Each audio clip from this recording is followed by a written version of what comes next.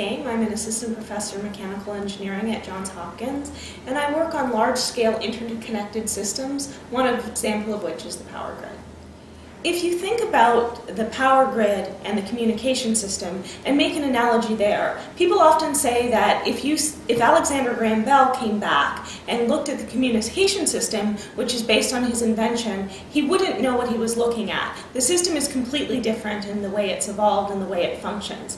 However, if Thomas Edison came back, he would really recognize the system. It's essentially the same as when he invented electricity and the original infrastructure was built.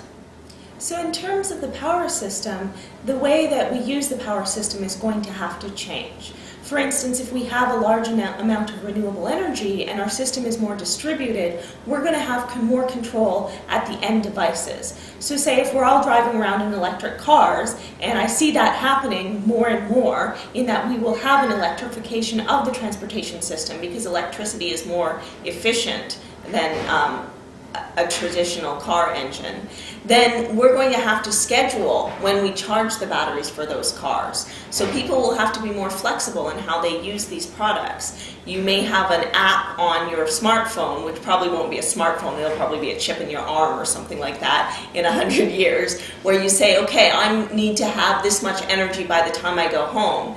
And you'll pay if you then try and take your car away before the time you said you will go home. So you'll be scheduling that, and they'll be rewarded for being flexible in that your energy will cost less, but you'll be penalized if you do not do what you say you're going to do. So we're going to have to be a lot more scheduled in our lives and have a better understanding of how and when we use power.